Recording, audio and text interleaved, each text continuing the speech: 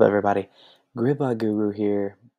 Earlier I posted a video on the Martingale bot and what it actually does. I told you that I was going to end up posting an update on me actually taking a trade on one and kind of give you an idea of how to set them up. All right, so the first thing you're going to end up doing is you're going to go to trade. And you're going to pick your pair actually.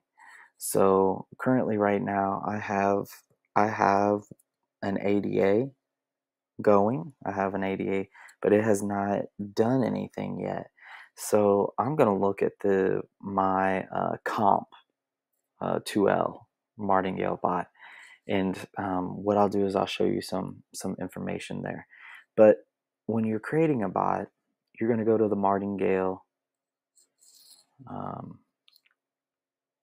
tab. So you're going to go and you're going to click create. It's going to bring you to this screen. Now there are a couple of different things that I've found that kind of adjust and kind of tell you, and it kind of they're the fine minor details that you can end up actually adjusting. So the first one is the risk preference. You can either do balanced or you can do conservative. I'm not sure why. Oh, I do now understand why. Okay, so if you do conservative,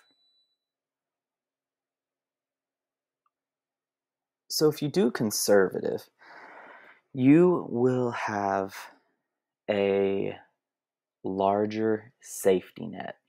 Okay, and I'm going to get into that a little bit later. However, you can see that if you do conservative, you have a price scale of 5% and a take profit ratio of 1%. But if you do balanced, it's going to give you a price scale of 1% and a take profit of 1%. And I'll get into more on those specifics later. But right now what I'm going to do is I'm going to switch over to what's called manual settings. In manual settings, you have a couple of different options. The first one is you have your price scale.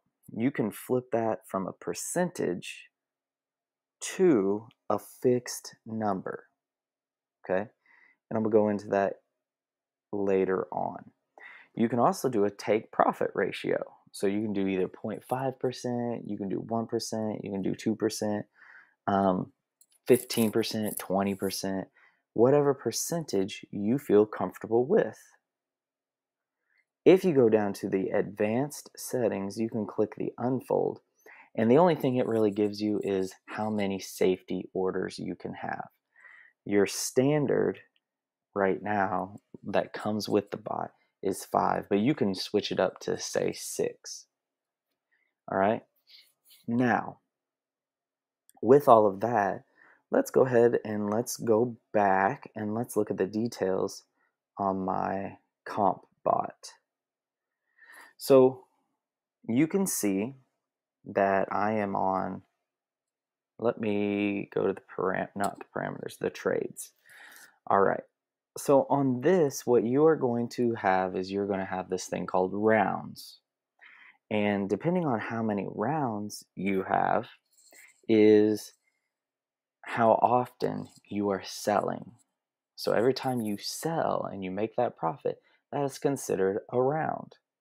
Now, the thing is, you have this other tab. It's called placed, and that is going to tell you and show you what orders are placed and where they're at.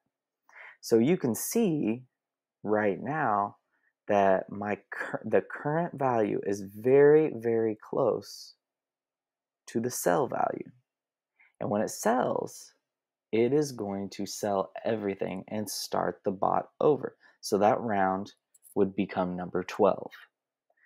You can go to trade and you can see all of the different rounds that have been placed so far. So I'm on round 11 currently, and I am looking at, I'm very close to ending up going through that round again. So if we're going and we're going to want to create a bot, a couple different things you're going to want to do. You're going to want to figure out where your safety nets are going to be. And if you haven't already watched my previous video on how a Martingale bot works, then that's what you need to start with. Okay. And what ends up happening is it basically doubles your investment each time as you go down. So if you buy one coin to begin with, it'll buy 2 coins on your next stop or your next buy. The next buy, if it keeps dropping, it'll buy 4 coins and then 8 coins, and it'll keep going like that. So along with that, there are a couple different things that you can be mindful of is the ratio. So you can set it to where it drops by the fixed number or a percentage. So you can put it to where if Bitcoin drops 3%, you want it to buy. Or you can say if Bitcoin drops by like 1,000 points or $1,000, you can end up buying it.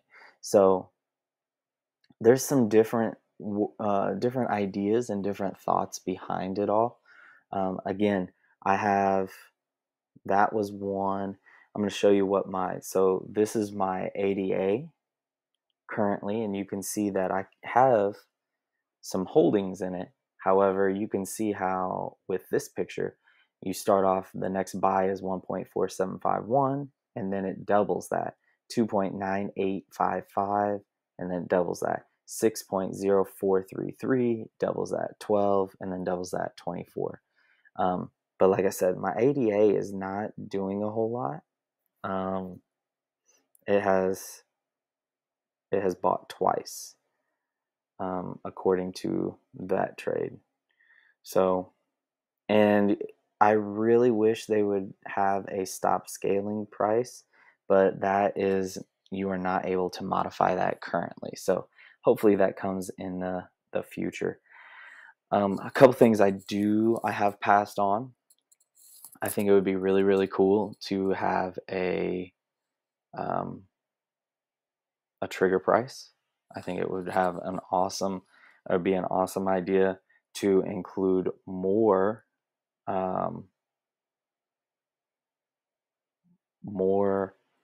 ideas or more safety buys. So say I could have 10 safety buys instead of just 6 or 20 as a maximum. It would take more money to end up doing that. However, I think it would be really cool to do. And I also think that it would be really, really beneficial to have a take profit. So like if the bot hits this price, then you're done, you're out. Like maybe you only want it to go for 1 round and you just let it go. So those are some of the ideas I've passed on to the developers. I think those would be very beneficial. If you are not part of Pionex, click the links below. You can join us. You can sign up with us. I hope this helps you out. Hope this helps you understand a little bit of what is going on with these bots. Again, I'm on Telegram, I'm on Discord, I'm on Facebook, I'm on Twitter. If you have questions, DM me on any of those. I look forward to also doing another video in the future about ATR and bringing it in to use Martingale. I think that will be very beneficial as well. I'm still trying to wrap my head around it, but I think it's there.